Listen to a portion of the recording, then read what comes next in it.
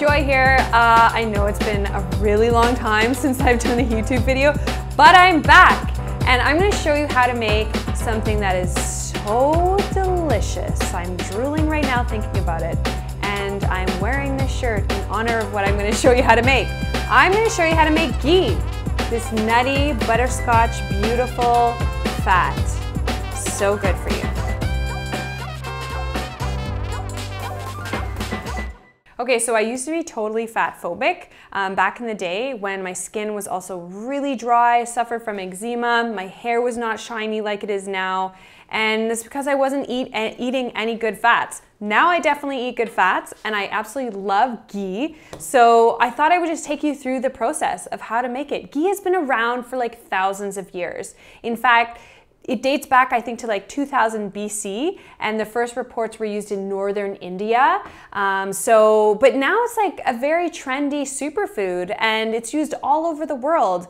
But I really think that the trend of ghee, it's not a fad. It's not something that's going to go away. And I'm going to share with you all of the health benefits and why I personally love it, aside from obviously just the taste. So before we get into the health benefits of ghee, because I'm gonna kind of share them with you as I make them, you might be wondering, like, what the heck is ghee? If you know what butter is, then you probably know what ghee is. So ghee is essentially clarified butter, but let's just go one step further. When you melt down butter and you remove all of the milk solids, the proteins, the water, you're essentially clarifying the butter, okay? So that is called clarified butter. But then when you let it simmer a little bit longer, on the bottom of your pan, you'll see that you get the fats start to brown, and that browning lends this nutty butterscotch flavor, and that's when you get ghee. So it's clarified butter, and then let it simmer a little longer so that you get the ghee, because it's so good. Okay, so the first thing you're wondering is what butter to make your ghee with. I like to use grass-fed butter, and the reason I like grass-fed butter when making ghee is because it's just a little bit more nutrient dense. For example, CLA is a fatty acid, conjugated linoleic acid. And this is a fatty acid that actually helps you to burn fat better, and it's richer in grass-fed, also richer in fat-soluble nutrients too.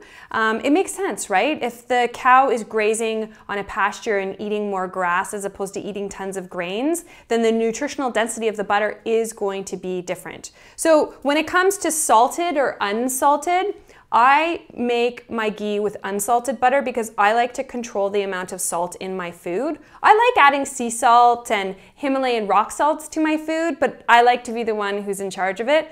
But you can totally make ghee with salted butter. And then in terms of the amount of butter, as you can see here, this is just 250 grams. Grass-fed butter is a little more expensive, so you can definitely buy like the pound of butter, which is what most people buy.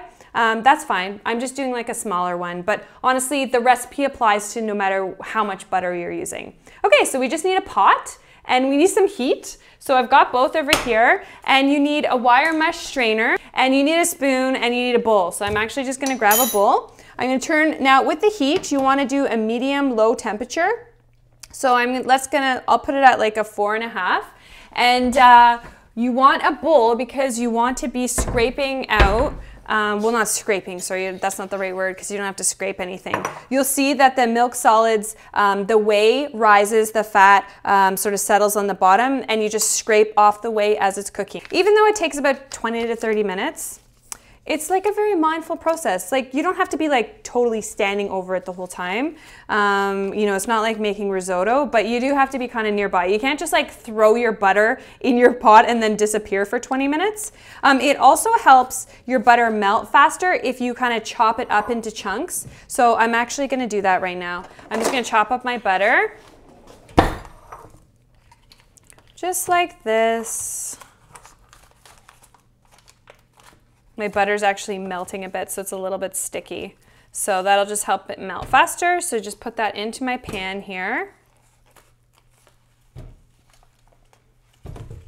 Just like that, and then we watch the magic happen. Ghee and also butter is packed with an amazing substance called butyrate. And butyrate is a short chain fatty acid that actually your gut bacteria help to make.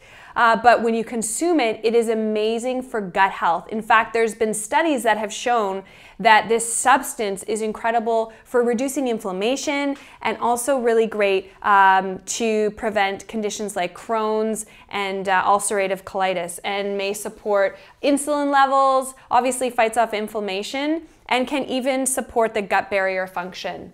So you can see here it's starting to melt, and see this white stuff on the top? That's actually the whey. So that's the proteins rising to the top. This is what a lot of people are sensitive to. So people who have dairy sensitivities and allergies, if you have a dairy allergy, I wouldn't consume ghee, but if you have a sensitivity, then you could definitely consume ghee. So we can even start taking that off now.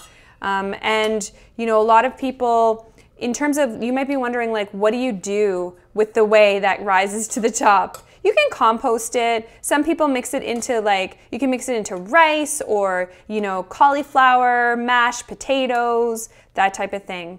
So it does take a little bit of time, but it's worth it for that golden buttery substance. So see those bubbles? I'm just gonna turn down my temperature a little bit so that it's not doing that, because you don't want it to burn.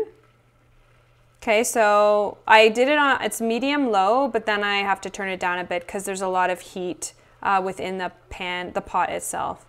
So one of the great things about ghee is that it actually has a higher smoke point than butter, around like 485 degrees for ghee, whereas butter has a lower smoke point. If you've ever sauteed with butter, it browns really quickly. It tastes really good, but it's not great if you're wanting to saute something or, roast something at like 400 degrees, for example. So ghee is much better for that. Okay guys, so you can see here now I have clarified butter. See how it's like pretty clear? I would just strain this to remove the last bits of whey, but we want to make ghee. So we're going to let this cook a little bit longer so that you start to see brown bits on the bottom. But this is clarified butter right here. So while my ghee is browning, I wanted to just tell you about some of the other nutrients that are in ghee, because it is really wonderful. It's a rich source of fat-soluble vitamins like vitamin A, vitamin E, and vitamin K. So vitamin K is amazing for bone health. Vitamin K helps to keep calcium in your bones. And all these nutrients together, vitamin A, vitamin E, great for skin health, glowing skin, healthy heart, healthy cardiovascular system.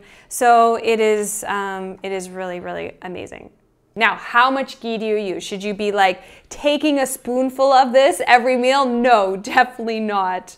Moderation is really key, but what does moderation look like? Well, I'll tell you, you can saute with this, you could drizzle it on popcorn, you can mix it into mashed cauliflower or cauliflower rice. Use it like how you'd use olive oil, or use it like how you would use butter. But just remember, you can bring it to a higher temperature. I like roasting, so I like doing I like roasting vegetables and putting ghee on my veggies. Sometimes when I cook fish, oh, I better go check my ghee again. I hear it sizzling. You don't want to leave it for too long.